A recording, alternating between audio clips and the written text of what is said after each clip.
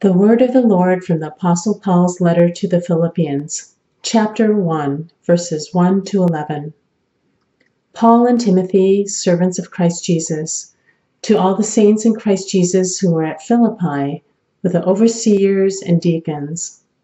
Grace to you and peace from God our Father and the Lord Jesus Christ. I thank my God in all my remembrance of you, always in every prayer of mine to you all, making my prayer with joy, because of your partnership in the gospel from the first day until now. And I am sure of this, that he who began a good work in you will bring it to completion at the day of Jesus Christ. It is right for me to hold this way about you all, because I hold you in my heart, for you are all partakers with me of grace, both in my imprisonment and in the defense and confirmation of the gospel. For God is my witness, how I yearn for you all with the affection of Christ Jesus.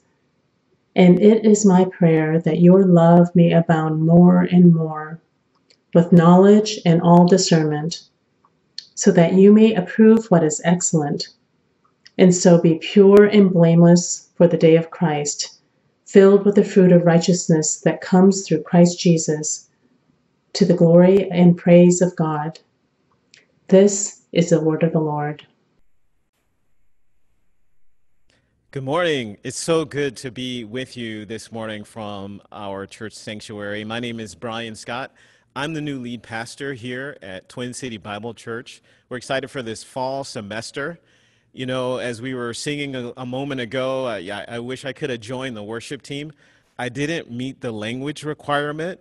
I mean, Portuguese, French, Chinese. I'll just stick to preaching God's word. And speaking of God's word, I'm excited about our new series called Rooted. We're going to be walking through the book of Philippians this fall. But I did want to say this. I am excited to meet you. If you've been a part of the church for a long time, or if you're new joining us this morning, or if you're a student here on campus, I'd love to meet you. My wife and I and family will be at our home. If you want to drive by or drive through, that is, this afternoon, you can check our address on the TCBC Family Room on Facebook. If you can't make it by there, if you don't have transportation, you can walk up to the church office here right across from campus, either this afternoon or on Tuesday. We'd love to meet you, and also hope to be able to get one of the Philippians journals into your hands so that we can enjoy God's word together over the course of this semester. I'm going to just pray and jump into the sermon. Father, thank you for your grace. Thank you that despite social distance challenges, we could be together to worship you. And Lord, we ask now that you would speak to us. In Jesus' name, amen. The book of Philippians, this letter that Paul the apostle writes to the church in Philippi, it's important to understand he's writing from prison. And if you think about all the things that could go on while you were confined, thinking about your own personal survival, thinking about what landed you in prison in the first place, Paul references the fact that he's there because he was preaching and he was confirming and defending the gospel. But Paul's not thinking about himself. He's not self-centered or self-pitying. While he's in prison, Paul writes this letter. He's thinking about other people. And in fact, when we read through this letter, as we read through this book, as we will over the course of the semester, we'll find that Paul is expressing things like joy, peace. He's able to quickly forgive those who wrong him. He talks about not complaining. He talks about having assurance. These are not the typical things that you would think of a person who is in prison. How's Paul able to have those attributes while he's in such a confinement? A few weeks ago, we had the infamous derecho, however you pronounce that, that came through and blew some trees down and, created some damage, obviously created a lot of damage in Iowa, and feel for those people who experienced that. And you think about life in the Midwest, and specifically Champaign-Urbana, how many storms pass through in a season, yet so many trees survive. And not only in a year, but also decade after decade. And in fact, I've mentioned this a while ago, but there's a tree, at least one, in Urbana that's older than our country. It was planted in 1761. Think about how many storms that tree has been through, yet it still thrives. How does Paul thrive in a prison? How do trees thrive through storms year after year, decade after decade, century after century? It's because they're rooted. Paul was rooted in Christ. Trees, of course, are deeply rooted in the ground, and tree experts will tell us that a tree is about half of it above ground and half of it below ground. Not so much necessarily the depth that it goes, but how broad it spreads to maintain its stability and to get nutrients. A tree's roots will go 2 to 3 times wider in the ground than its widest part above ground. And so when you consider all of the roots that are happening and you match that to the trunk and all the branches above ground, it's about half below, half above. And so trees are deeply rooted and are able to withstand storms. Paul was deeply rooted in Christ and was not only able to withstand being in prison, but he's able to talk about things that for many of us are fleeting or they escape us so often. Today's message I've entitled Rooted in Christ, the Fruit of Joy. Rooted in Christ, the Fruit of Joy. And as we think about joy, joy, by the way, is mentioned one time in this passage that we just read and heard from Ellen. But really, it's alluded to multiple times and in multiple ways. So how do we have joy? Where does it come from? Well, there's at least 3 ways. There's 3 ways that we're going to talk about. But at least 3 ways that this passage mentions how we can have joy. Number 1, assurance. Having assurance of our salvation. Number 2, affection. Having right affection that's rooted in Christ, affection for one another. And thirdly, abundance. And Paul's talking about our love for God, that it might be in abundance. So assurance, affection, abundance. Assurance.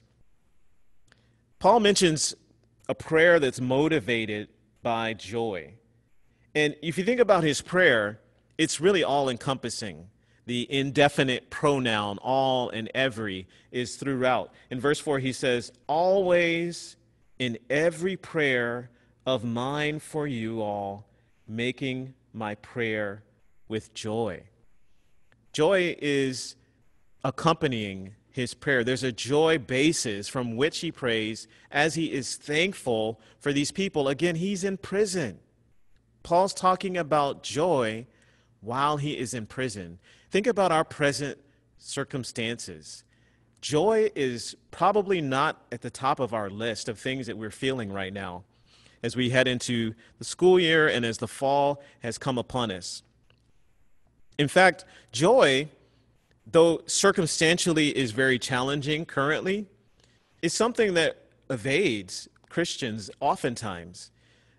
David Martin Lloyd-Jones, who was one of the probably top 2 preachers in the 20th century in Great Britain, he talks about spiritual depression.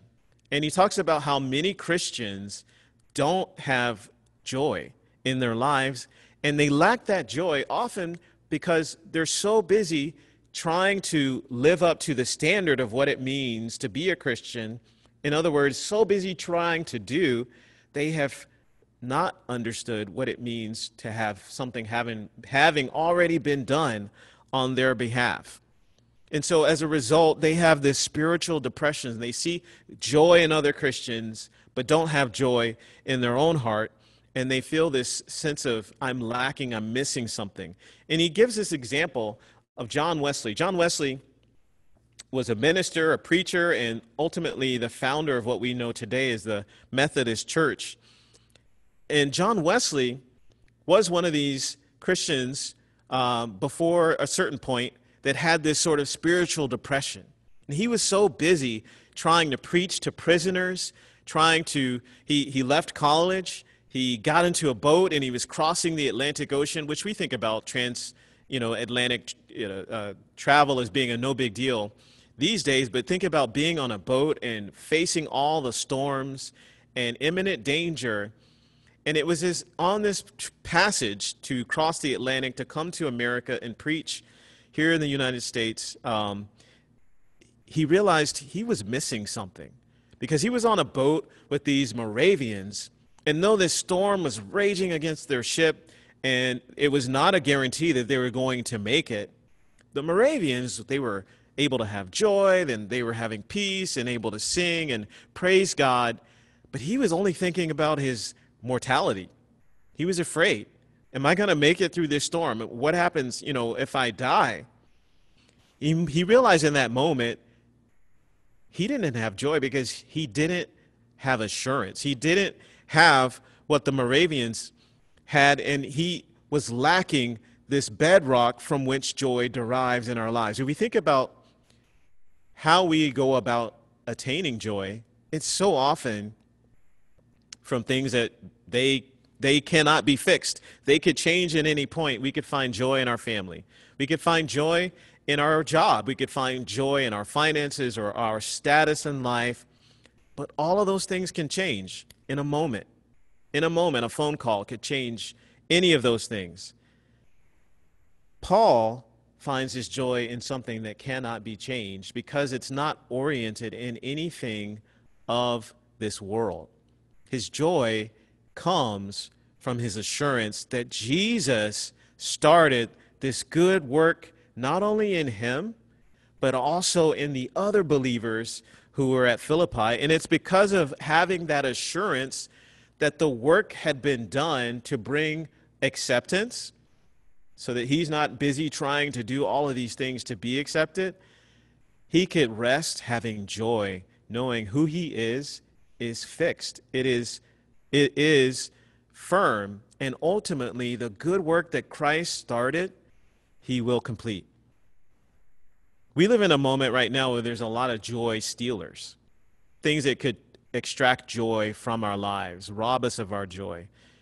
A lot of you parents right now are thinking about what's going to happen with school.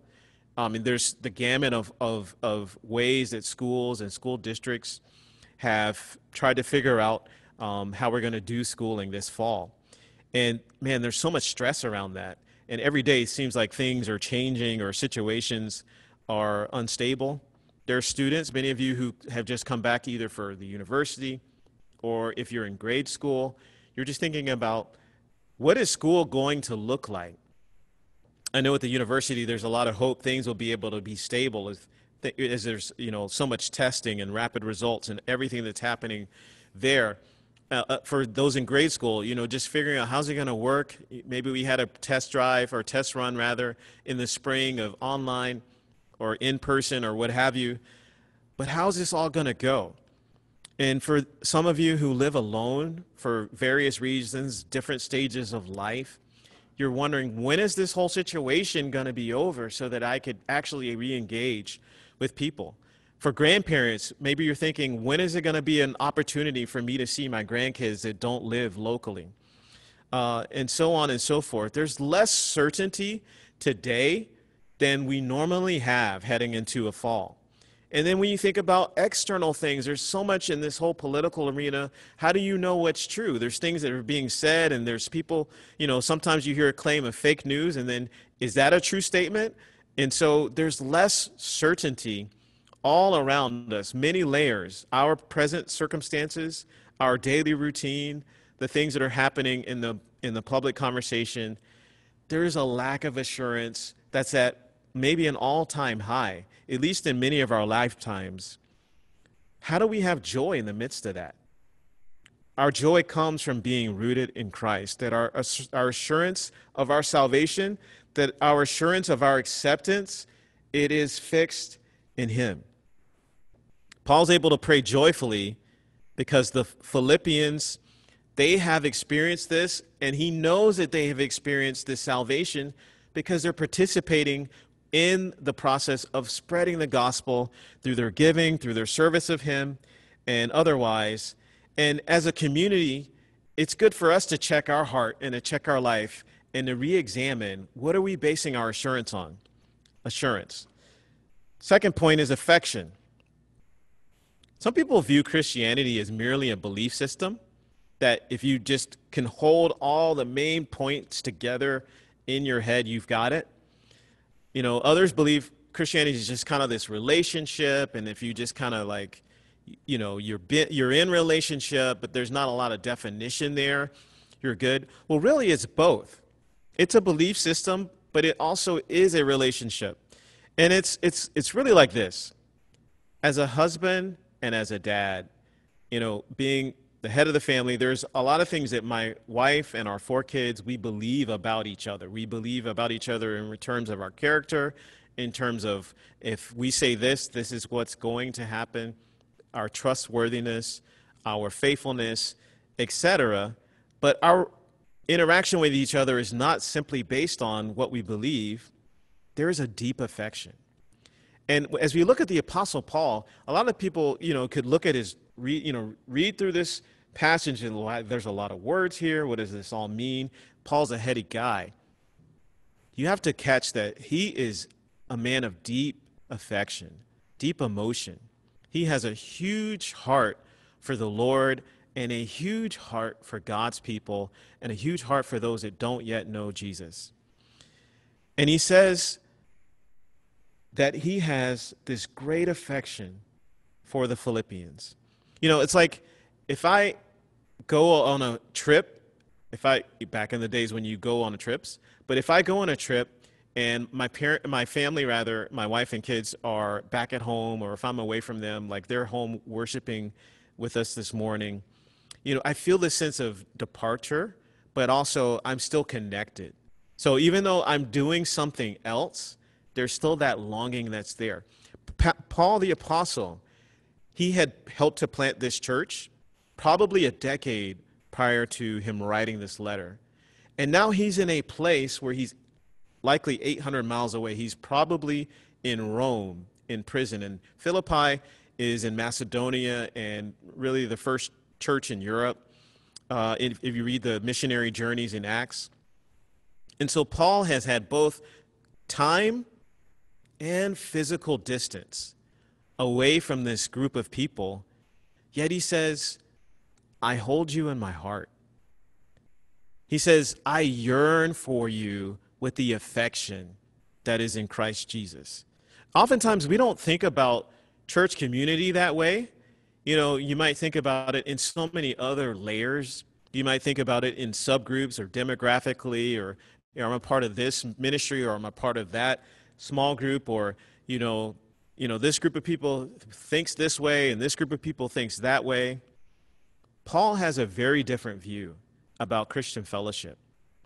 It's a lot like being a husband and a dad, and you're away from your family, and there's an affection that you have, a longing that you have to reunite. It's so appropriate as we are in this socially distant time that as a church community, we recognize we could have this level of affection for each other. In fact, it is appropriate. Paul says, it's right for me to feel this way about you. He was effectively socially distant from the Philippians, yet he was close to them. And as we walk through this fall, we don't know what it's going to look like. We don't know what case numbers are going to look like. We don't know how school's going to work. We don't know what effect it's going to have on our lives and our daily interaction. But we can know this. Despite all of that, we could have deep affection for one another because we are rooted together in Christ Jesus. Affection. Thirdly, abundance. Abundance. Paul talks about their love abounding more and more. If you've been in a relationship for any length of time, and many of you have been married for decades, or in some cases, maybe you've had friends that you've known since childhood, there can be temptations or tendencies to hit a plateau in your interaction and your love for one another. You sort of get to know, you can finish each other's sentences, you know what each other is thinking, and unless you are intentional, your love could sort of plateau and you feel like you're on cruise control. Well, of course, marriage ought to have intentionality, that we ought to be growing more and more in love for our spouse. That's also true for other relationships, friendships, and what have you. But Paul says it is especially true of our relationship with God. It's easy for people to feel that God is just, okay, it's a check in the box. All right, I'm on his side. Okay, I'm good. I know him. I do all the Christian activity. I'm good. Paul says, no. I pray that your love for God would abound more and more. And not only just love in a nebulous sense, but that you would grow in knowledge, that you would grow in discernment, and in growing in knowledge and discernment in the love of God, that you would be able to live a life that's honoring to him.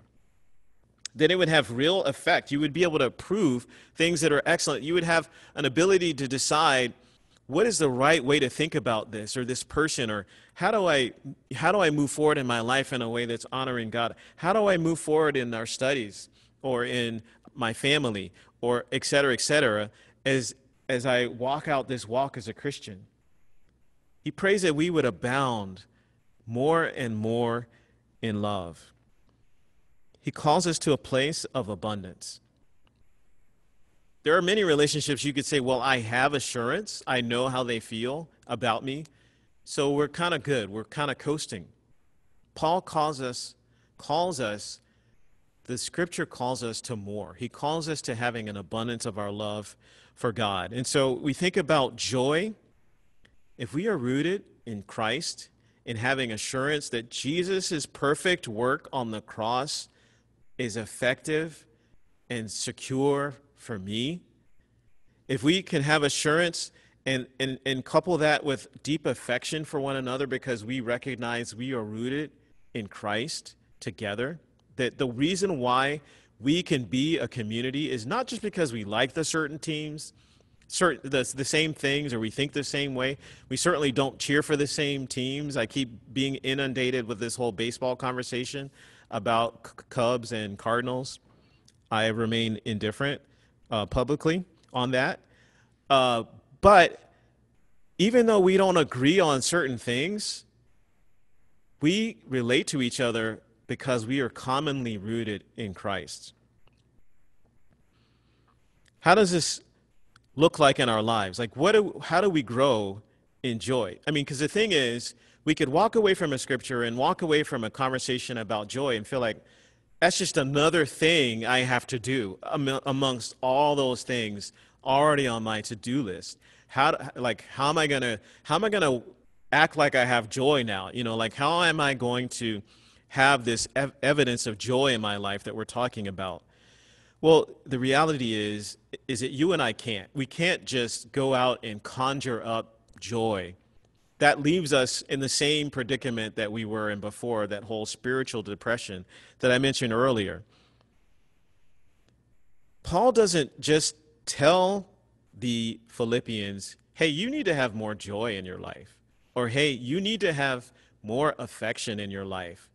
Paul prays these things, and he lives it by example. Like in the opening of his letter, he says, it's Paul and Timothy writing to you. Well, if you look deeply, Timothy wasn't physically with Paul. Paul's in prison. Timothy is somewhere else. And so the fact that Paul references Timothy, Paul and Timothy had this great relationship of partnering in the gospel together and going out on missionary journeys together, but they too are physically separated. And so Paul is cluing us in from the onset that community and deep fellowship, affection and unity are an example that he's living out for the Philippians and for us. And for us to have joy, it starts with prayer, as we pray that God would give us a greater sense of our assurance in Christ. I want to ask you a question, though.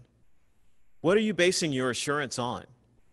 Are you basing the activities of your life on trying to gain favor with those around you, trying to live up a certain standard that you have for your own life, trying to Maybe you felt like in my upbringing, my parents, they never really fully affirmed who I was. So now I have to sort of go about my life pressing in my work world or otherwise to meet this standard that I've never felt that I achieved. Maybe you feel like assurance is something that you just don't you feel like you can't stop. You're like COVID has hit, the pandemic hit, but you just need to keep going. I want to encourage you to examine your heart. Where do you find assurance? Because if your assurance is based in those other things, you can never have joy. But if your assurance is based in Christ, if you recognize you are a sinner and that Jesus literally is your only hope for salvation, that is the way you can have deep assurance being rooted in Christ. Secondly, as we think about our interactions or even lack of physical interaction with God's people, how do we grow in affection? I mean, it seems like that's an impossible challenge to grow in affection in a time when we can't physically see each other the way we normally could. Again, Paul is talking about affection himself being socially distant. He says, I'm praying for you from this affection, and he's setting that as an example that they might have that same affection for one another. We see later there's conflict going on in the church. And Paul's setting an example, and he's setting this example through prayer that they too might grow in affection. I encourage you this. Maybe you live alone. Maybe the only interaction you get on a given day is your family or your roommate. Do you pray for God's people regularly? Because I promise you, if you pray for God's people, if you pray for the church, you pray for this community and other believers here in Champaign-Urbana, your heart will grow in affection for God's people. Your heart will grow in such a way that you can carry his people in your heart, that we could hold one another in our hearts. That's why prayer in this season is so vital. We have a Wednesday night prayer service, which it's open for anybody. But even beyond that, just in your personal prayer life, I encourage you to pray regularly for our church community so that your affection will be deeply rooted in Christ Jesus, and that we won't evaluate each other just based on other physical or ideological attributes, but rather that we are commonly rooted in Christ. And finally, our prayer for one another could be that we grow in love as well as in discernment and knowledge. And as we move forward together in this fall, my prayer for us is that we would have an abundance of love for God and love for one another. I'm so excited to be starting off this fall with all of you. None of us knows what the next week or month will look like. Mind you, we wouldn't know what that would look like anyways, under normal circumstances. But I do know this. As we get rooted in Christ Jesus, it's going to affect our sense of assurance of our own salvation. It's going to deepen our affection for one another, and it's going to enable us to grow in abundance of our love for God. Let's pray. Father, thank you for our time together. Lord, I bless every person who's listening and watching this morning. We thank you, Lord, that as we walk through the book of Philippians together, that this will be a journey that will refresh us, that will strengthen us, that will, in some ways, strengthen our immunity against all the pressures of life pushing against us right now in this unprecedented time. May we grow deeper in Christ as we walk together. In Jesus' name we pray. Amen.